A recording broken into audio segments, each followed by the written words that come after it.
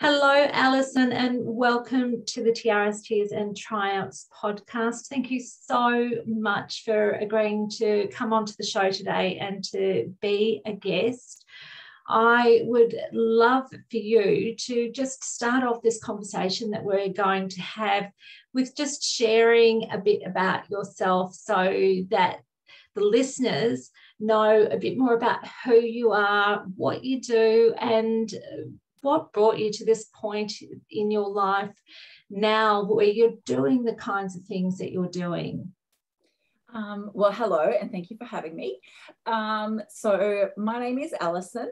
I am a mum of 4 and soon to be grandmother of 2. I have my second grandchild due in about 10 weeks' time from when we're recording this, which is very exciting. I am also a fur mum. I do have a boxer who is just the loveliest thing in the world. I was actually my eldest child was born 8 days after I turned 17. So I was a teen mum. I got married at 17 and started my adult life at a very young age. I was a military wife for 13 years and also worked in the military myself for a little while. And now I should skip back a little bit. After I had separated from my husband, I met a wonderful man who unfortunately passed away before myself and my kids could move countries to go and be with him. And the loss of him is what sparked what I do now. I never want another family to not have something that can hold on to from a loved one that's passed away. I never want a little girl on her wedding day to not have something DNA-wise of her dad to help her walk down the aisle on such a momentous occasion, like my stepdaughter and my eldest daughter now have to do. And it sounds crazy, but losing the man I loved actually led me to both of my businesses right now and to what my mission in life is and what I feel called to do. And it's so strange because part of me thinks, oh, like I would give anything for him to still be here, but I wouldn't have the life that I have now if that hadn't happened. So yeah, I've kind of got to be grateful in a way that I loved him and I lost him. And at a point in my life where I needed that little bit of strength to be lent by somebody else to me to get out of a marriage that was dangerous and was no good for my children to be in. I didn't see it as you do at the time. You don't see it. And yeah, just to have someone to lend me their strength to gain the courage to do what I needed to do for myself and my kids. Yeah, I'll always be eternally grateful for. And now I have these businesses and this purpose in life that I'm really proud of. That's amazing. Can you tell me a bit more about this business that you have where you have like some DNA as a keepsake for people to have something of value to have with them as a permanent reminder of that person that they love that they have lost? Yeah, I actually only discovered the industry about 18 months after Manny had passed away. And the first thing that I kind of said to myself is, oh, I wish I knew this existed when he died. He was put into a mausoleum and I would have shaved that man bald. Like if I had known that this was a thing, that's just what would have happened. And at least then we all could have had something, with his hair in it to be able to physically touch a part of him during those moments where you are grieving and you feel crappy and you just want to connect with them, and you can't. But I didn't know.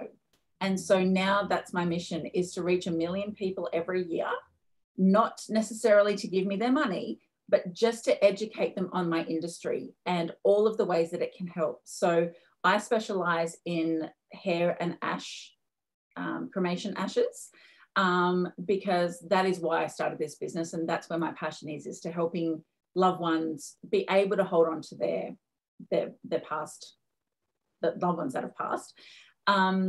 But I also specialize in pregnancy and infant loss keepsakes too, for women who have unfortunately never been able to hold their baby, hear them giggle, watch them take their first steps.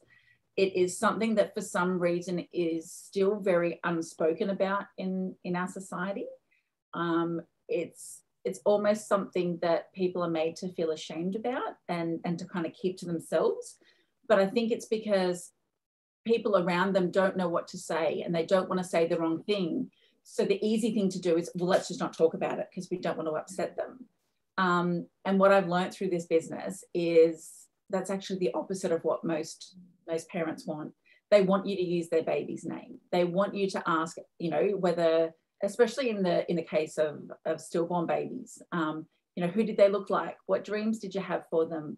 You know, to include their name on Christmas cards, something so simple that just shows that the loved ones that are around supporting them also feel that loss, and also feel, you know, that there was a baby here. It was present. It had a heartbeat. It was loved. It just stopped, you know, its little heart stopped too soon. And I wanted women, especially in those early 12 weeks, that didn't have anything to show for it. You know, they hadn't felt kicks yet. They hadn't, I mean, they probably had morning sickness, but they didn't have anything to show for it yet. And I wanted them to have something that represented the fact that, again, your baby was here. You know, you loved it, you nurtured it, you cared for it, you probably sang and spoke to it. And yet when we lose someone we love, no matter whether it's in that situation or, you know, a friend, a family member, it kind of leaves this hole within you that you just can't fill. It's impossible. And over time, I think it shrinks maybe, or maybe you just learn to kind of put a Band-Aid over it to help it heal, but it never actually goes away. Can I share my own personal experience with this now? This is with my first pregnancy. I'm a mum of 4 kids too. With my first pregnancy, I started bleeding 7 weeks into the pregnancy. So I'd only just found out that I was pregnant after, you know, 6 months of trying, yay, you know, finally, yes. And so this baby was so wanted, you know, we really, really wanted to have this baby. It was so intentional. And I started miscarrying. And when I got to, you know, the hospital, and yeah, they confirmed it. They said, yeah, you know, you're losing your baby. And I was absolutely devastated. I was crying. I think I was in bed for like the week after. My grief was, I just had never felt grief like it before in my entire life. And I was crying out to God, saying, God, you know, please just give me back my baby. All I want is my baby. Please give me back my baby. Now, my story is really unusual because I did have my prayer answered a week after I'd had a full D&C. So they, you know, scraped out my insides so that, you know, any remaining bits of, you know, an embryo would be removed. Anyway, the results were a bit off, and so my obstetrician said, you know, I want you to go and have another ultrasound. There's something not quite right with your results. And I went and had the ultrasound, and they said, you've got a healthy 8-week gestation in your uterus. There was a tiny nick in the amniotic sac. So I was on tenterhooks for the entire pregnancy after that.